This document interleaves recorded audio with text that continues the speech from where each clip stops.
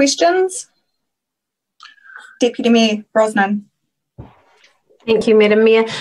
John, I suppose, wanted to make a point, and that is, I know there was a little bit of unease in our regional partners when we originally came out with our public-private split on this particular piece of coastal protection work. Everyone would be aware we're working through the Coastal Hazard Joint Committee to further those sort of cell-by-cell responses.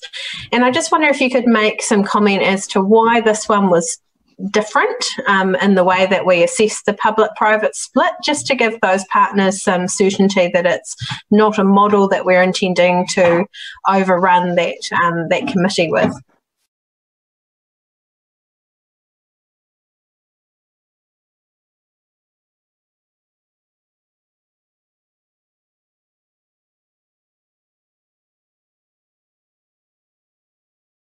Wow, that's a great question. I'll do my best to answer that without rambling on, perhaps. So one of the key considerations when we looked at the private public funding split, and I guess this is probably one of the earlier projects to be considered in the coastal hazard strategy in that regard, was potential exacerbators in the nature of the erosion that's occurring in and around West Shore. And without going into the technical detail, the debate highlighted the potential for the port channel and capital dredging to be an exacerbator in that situation.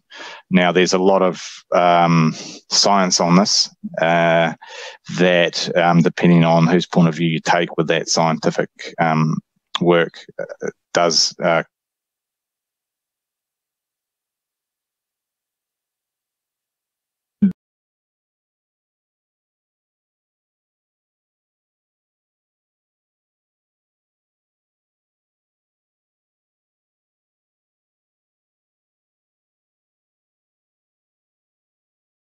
I think that generally it was recognised that it is an exacerbator, but there is no mechanism to have them share in the funding of any solution.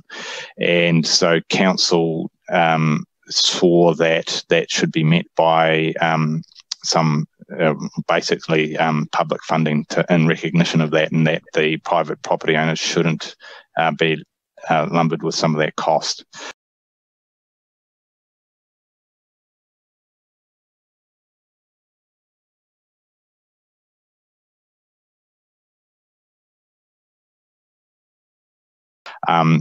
As it turns out, we ended up with a 97-3 split, and I think that is a recognition that in principle there is benefit to the private property owners, and so in principle they should contribute. You know, we're not here to debate the 97-3 again, but I think that's really where we landed, is a recognition that there were exacerbators, that there was no mechanism to contribute to funding, and this was where council landed in terms of what they felt was fair and reasonable.